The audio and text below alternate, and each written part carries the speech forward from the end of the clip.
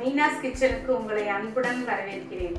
இப்போ பிரெட் உப்மா அப்படிங்கிற ஒரு சிம்பிளான ரெசிபி எப்படி செய்யறதுன்னு சொல்ல போறேன்.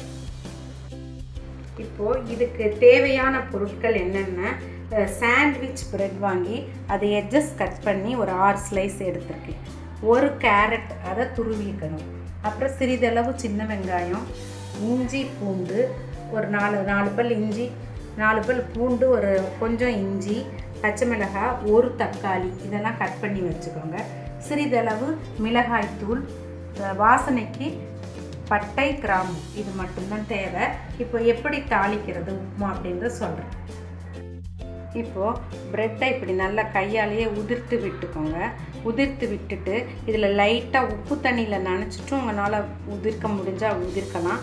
அதை உதிர்த்த பிறகு லைட்டாக உப்பு தண்ணி நல்லா கொஞ்சம் டேபிள் சால்ட்டை வாட்டரில் கலந்து அந்த உப்பு தண்ணியை இது மேலே தெளிச்சிடுங்க. நல்லா உப்பு ஓரளவுக்கு டேஸ்ட் ப்ரெட்டில் இறங்கி நல்லா.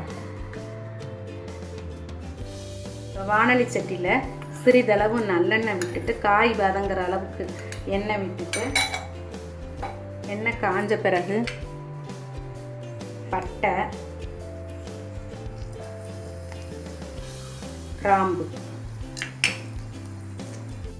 போல் இஞ்சி பூண்டு அது தட்டிப்பேன். 1-2 தட்டினீங்கன்னா போதும்.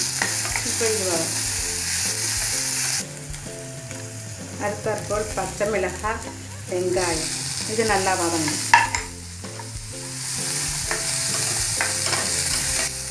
அடுத்தாற்போல் தக்காளி,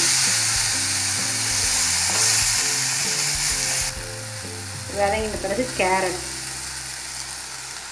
போட்டுட்டு கொஞ்சம் டேபிள் சால்ட் காய் வதங்க உப்பு சாரை போட்டுக்கோங்க. போட்டு இது நல்லா வதங்கணும்.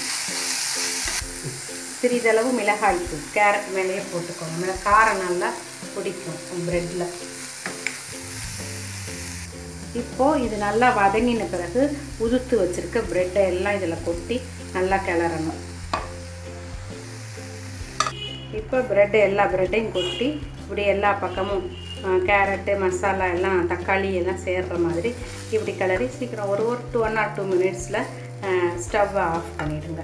இதுதான் பிரெட் உப்புமா. பாருங்கள், இதுதான் பிரெட் உப்புமா.